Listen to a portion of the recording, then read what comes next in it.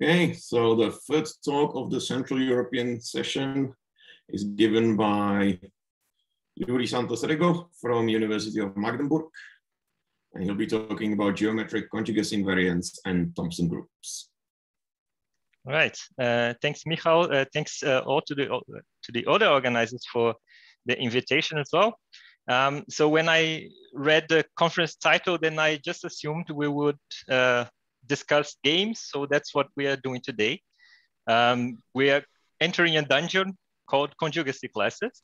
So if you're, just a quick reminder, if you never worked with conjugacy before, just let me just state a few things.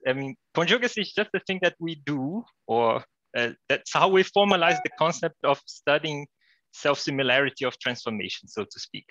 Right, so you can imagine from your recall from your linear algebra courses, if you have, say, a vector space and two linear transformations, then you say that they are similar if you can find an automorphism of your vector space that makes this diagram commute. So that's the whole business with conjugacy, right? But you can also, instead of a vector space, you can also picture other things here like nice topological spaces, etc. So formally, we are just formalizing this. We are just formalizing this concept using group theory. So we are looking at groups acting on themselves with this nice relation here. Whoops, this should be, right, yeah. Right, so elements are called conjugates in a group if you can find, so for G and F, if you can find the third element, say H, that satisfies this relation, which is also an equivalence relation. And the orbits under this action are called the conjugacy classes, right? Okay, and the point is that, so why should you play this game? If you understand conjugacy classes, then you might have, you might win some algebraic information about your group, say centralizers or representations. And if your group is acting on a space, on a nice space, then you might get information about the action of its elements on the space if you understand the conjugacy classes.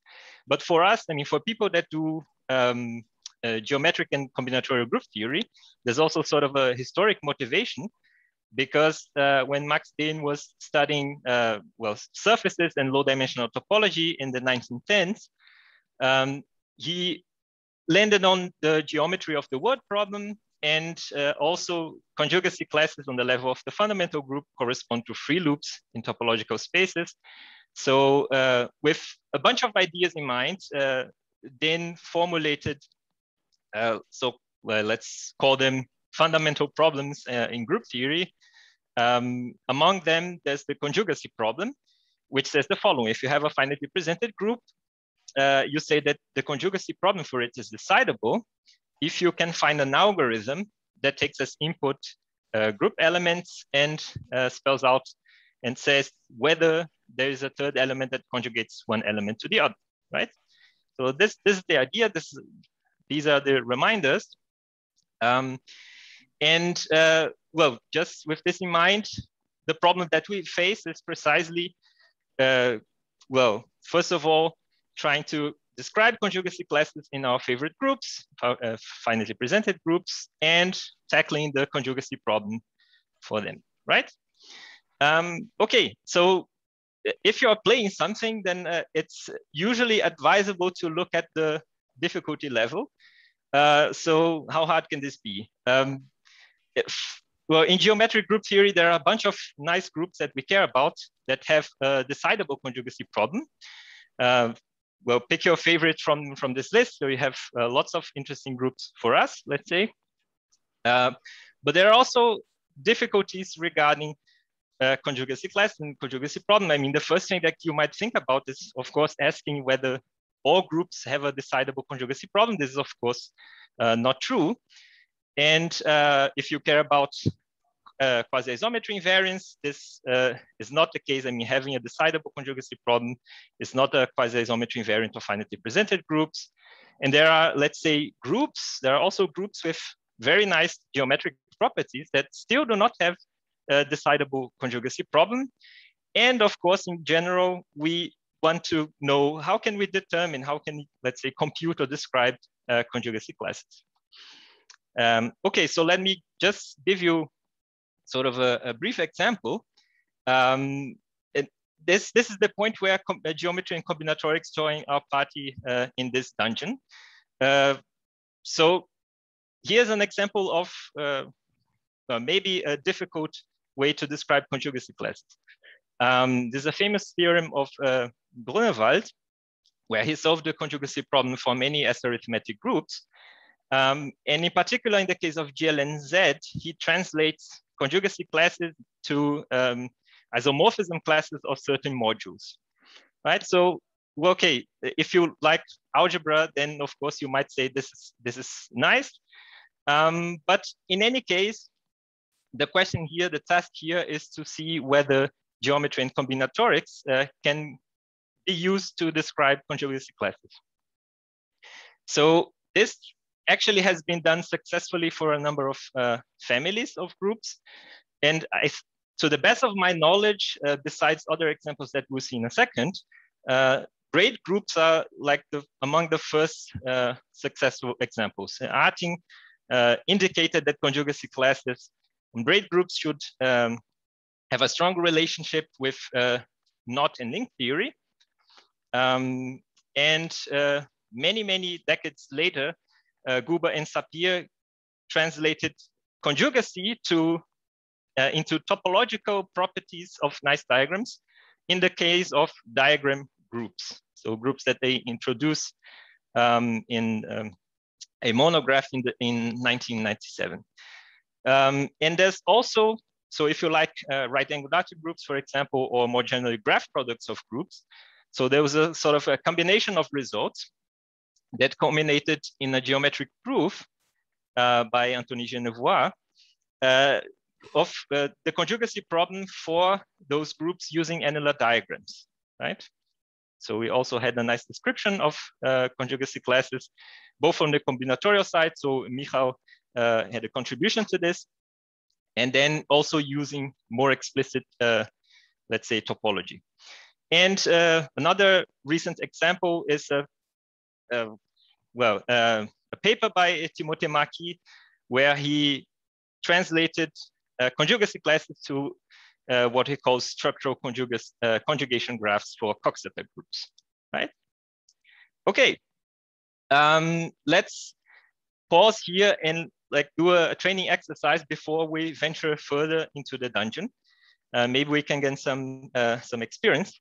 And this is an exercise that I hope everyone is more or less familiar with, at least in another language. So there's a well-known result about free groups that conjugacy classes are described by, let's say, some certain equivalence classes of cyclically reduced words. The point is that this information here can be translated in a sort of, or can be packed or nicely depicted in a sort of geometric / combinatorial sense. Let's take the free group with 3 generators as an example. The point is that you can describe the elements just as sort of labeled line segments. You have as nodes, you have your generators and their inverses, and then you connect them with edges. But the point is that you have a sort of rewriting rule for those diagrams, right? So if you have an edge with opposite or inverse labels, then you can cancel them out, right? So this is a sort of a pictorial way to see elements in a free group. It's sort of silly because, I mean, we can also just write the words, but let's stick with this idea for a second. And the point is that here elements, the diagrams can indeed describe elements. So elements are equal if the reduced line diagrams for them have the same length and labels. So you can think of it as a sort of geometric / combinatorial definition of elements in a free group, okay? And with conjugacy classes, there's this idea to do the same, but instead of, you cook up sort of diagrams for the conjugacy classes. And you do this by sort of closing the diagrams that you had before. So instead of representing, if you take an element, you can represent it with a circle instead of a line, right? While you're still respecting the rewriting rules. And this is sort of, you just take the line diagram for your element and then close it by connecting its endpoints, right? So here are some examples. You can also have like loops based on a single element. And as I said, you have to still preserve or respect the rewriting rules, okay? And this sort of translates what we had before. So elements in the free group are conjugate if the corresponding labeled circles coincide, or their equivalence classes, right? So you can sort of measure conjugacy here or describe conjugacy here using nice diagrams, okay? So, right, this is the point where you can just think about other stuff. The talk is, half of the talk almost is over, so you can dream or check your email, do other stuff. But if you want to learn a bit about Thompson groups, then stick with me. So here are the boss levels for today when we are venturing into this conjugacy dungeon. And luckily, Shaolei already gave us a lot of information about Thompson groups. So, okay, what's the history behind them? There's this original trio, 3 groups introduced by Thompson in the 60s. Shaolei talked about the bigger group here, V. And they can be seen, I mean, he mentioned precisely this. V is a group of homeomorphisms of the Cantor space. F can be seen as homeomorphisms of the interval, and T of a circle. And I mean, what we call nowadays Thompson groups or Thompson-like groups are just groups that generalize, or let's say strongly resemble those original groups of Richard Thompson, like the mapping class groups that Shaolei discussed in his talk. Yeah, and they are of course very famous in geometric and combinatorial group theory because they have well, funny properties, let's say.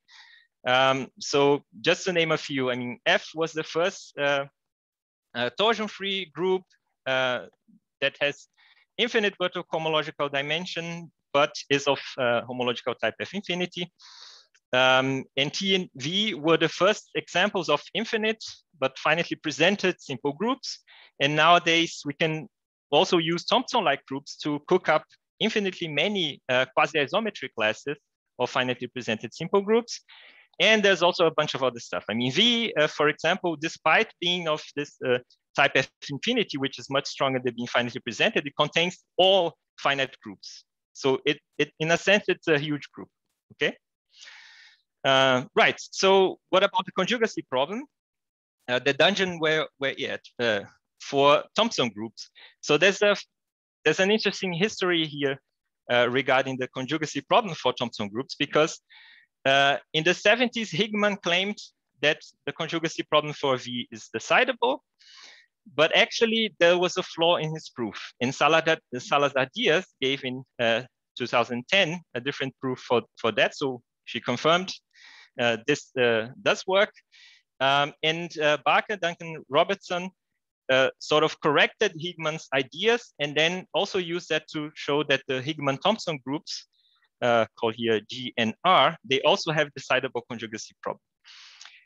And about 20 years later, after Higman's work, Guba and Sapir showed that F, among other diagram groups, also have decidable conjugacy problem. And another more or less 20, well, maybe, yeah, a bit less than 20, anyways.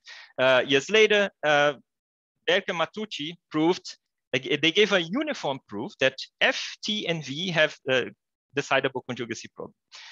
By uniform, I mean it was a proof strategy that worked for the 3 of them simultaneously. So this is a, I mean, if you haven't heard about this work of Berke-Matucci, it's a wonderful paper, a very nice read. I definitely recommend it. Okay, so with this in mind, that, I mean, this new uniform strategy to check that the conjugacy problem for those 3 is decidable, Matucci went on to ask whether this strategy can be used to solve the conjugacy problem for other Thompson groups. And he asked in particular about the braided variant of V and the Breen-Thompson group NV. right? So for today, for the remainder of the talk, so the boss of the dungeon where we are at is braided V. Shaolei already showed us how to represent the elements of V as pairs of tree diagrams. And what we actually do with VBR to get a definition is something very similar. So here, so Shaolei had pairs of trees, of rooted binary trees, right? With the same number of leaves. So I have one at the top, one at the bottom, and then you assign permutations to the leaves, and this is what a typical element of V looks like. And then there are the rewriting rules for the diagram, as Shaolei explained. For braided V, you do the same, but instead of just allowing permutations of the leaves, you actually allow them to braid among themselves. Okay. So we're gonna see a sort of, okay, why is VBR a boss of this dungeon? This is just the group is just trying to scare us off with a huge amount of cool properties. So there's a bunch, here's a big list of very nice properties that for VBR. One thing that I would like to mention, also drawing from Shaolei's talk, is that, he said the mapping class groups that he described contained also, let's say, all mapping class groups of a certain type, right? And VBR contains multiple copies of all finitely generated braid groups. So this is similar to the case of V containing all finite groups. So there is a lot of interesting groups sitting inside this guy, this VBR. And nevertheless, it's still of homotopical type F infinity. So it's still in particular finitely presented. And it's sort of a thinner version of V in the sense that you can get a presentation for both, where V is just the guy where you transform the generators into involutions, right? And other nice properties hold for VBR. So this group gained a lot of attention. And let me give you just, let's say, an alternative definition, but now using pictures, using other types of diagrams. So we are using sprages. So this is just a nickname for split, braid, and merge diagram, right? So instead of properly defining them, I'll just give you examples of what sprages look like. So this is a sprage. So you have sort of a source on the top of a cylinder and a sink, and then your sprage is just a surface embedded here that is allowed to split and then merge back again in a way that what you actually have is really just a depiction of a pair of trees. So one tree at the top, one tree at the bottom, and then braids, happening here in between. Okay, so this is a more complicated sprage. These guys here are braiding with one another, and if you recall the use of diagrams, of tree diagrams, to describe elements of VBR, then this is sort of the correspondence. Whenever you have this nice diagram with your braids, then you can draw the corresponding sprage here, okay? So VBR, using those types of diagrams, so now our group elements are actually represented by, we can call a double or maybe a triple, of it. It's an ambient cylinder, solid cylinder, with a surface embedded in it, a surface with very nice properties. And the group VBR is just a set of equivalence classes of those diagrams. So we have to consider also some rules. And these are isotopy and reduction moves, right? And the operation on the group comes from stacking the sprages on top of one another, right? So how do you multiply, let's say, braids? You have two geometric braids, and then you, with the same number of leaves or strands, then you just glue one on top of the other, and then you rescale, right? So this is more or less the same thing that you do here with those diagrams, with sprages, okay? But you have to consider isotopy, so isotopic diagrams are considered equal, and reduction moves also happen. And in this case, I mean, okay, they are easy enough to describe. If you sort of see a split followed directly by a merge, then you can replace it by a single strip, okay? And if you have, I mean, the contrary, if you have a merge followed by a split, then you can also replace it by two strips. And you have to respect here the, let's say, the ordering left, right of the strips entering your picture, right?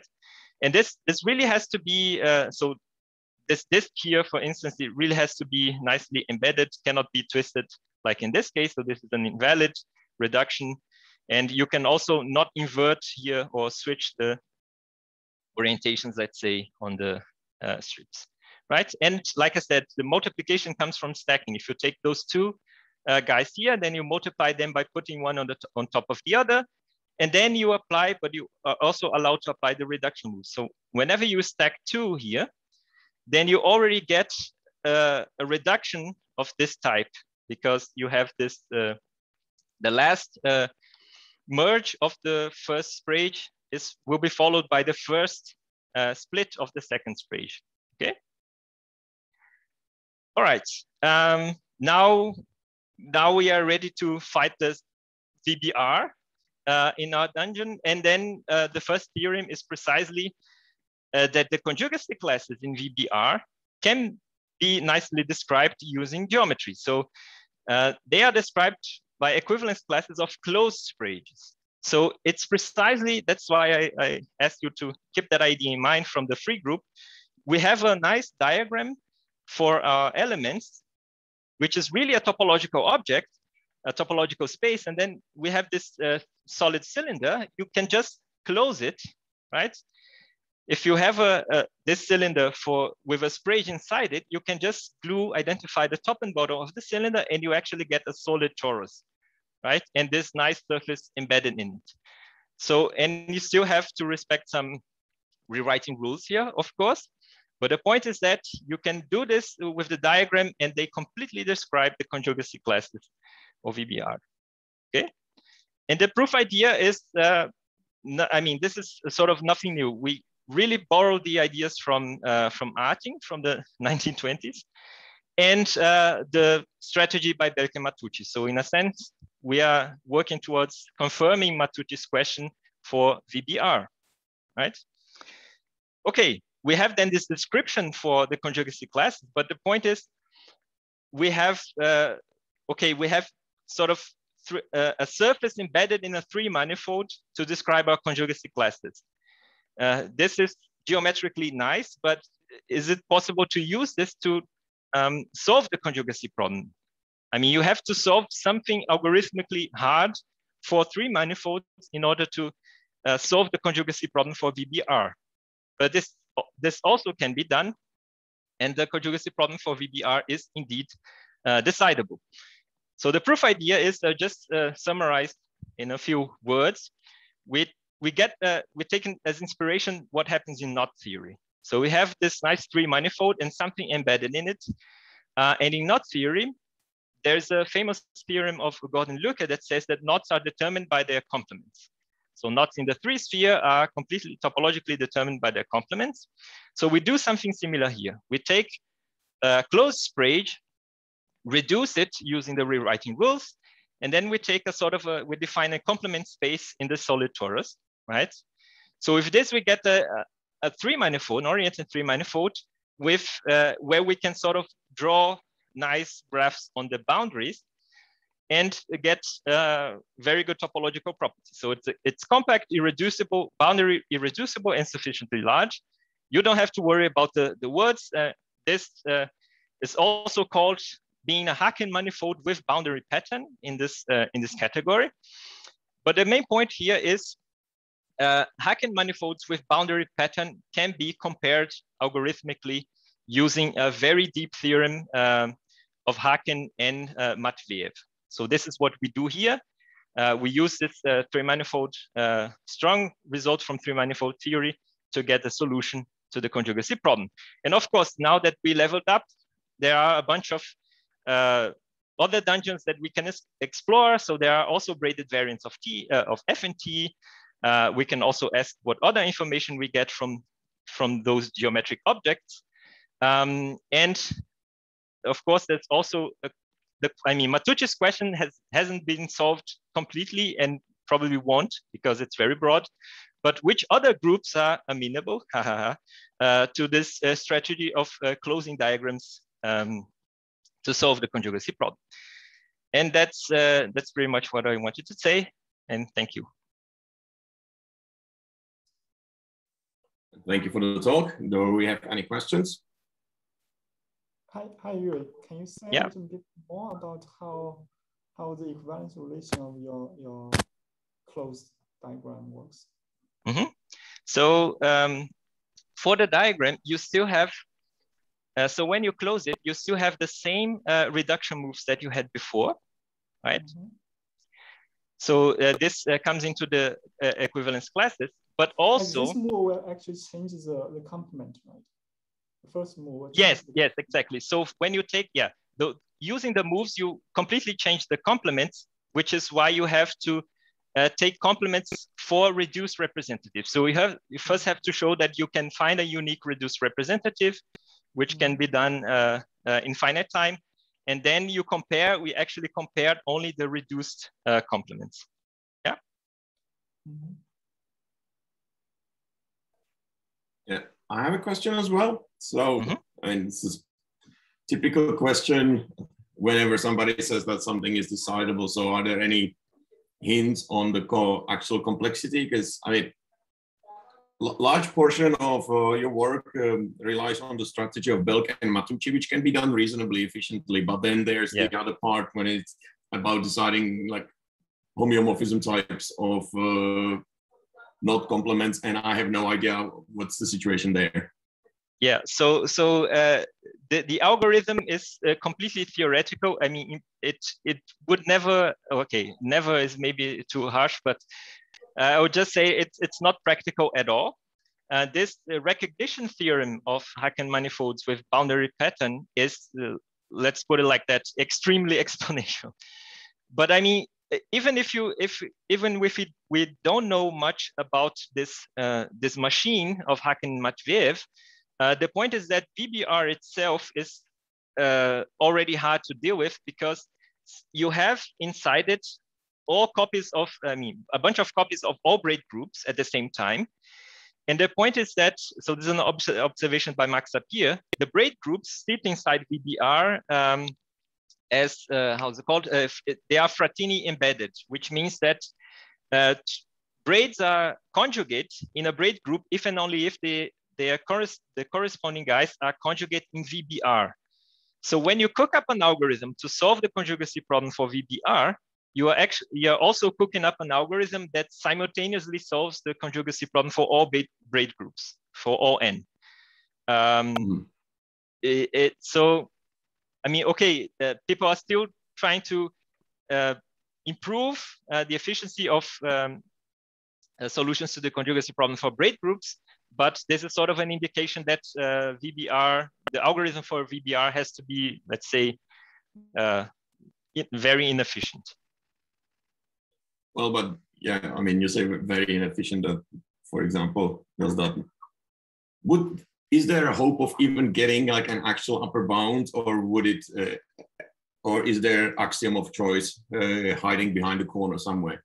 Because I mean, there are algorithms such as Makanya-Razborov that shows that something is solvable, but it's using it relies on axiom of choice, which is hard to implement. Right. Yeah.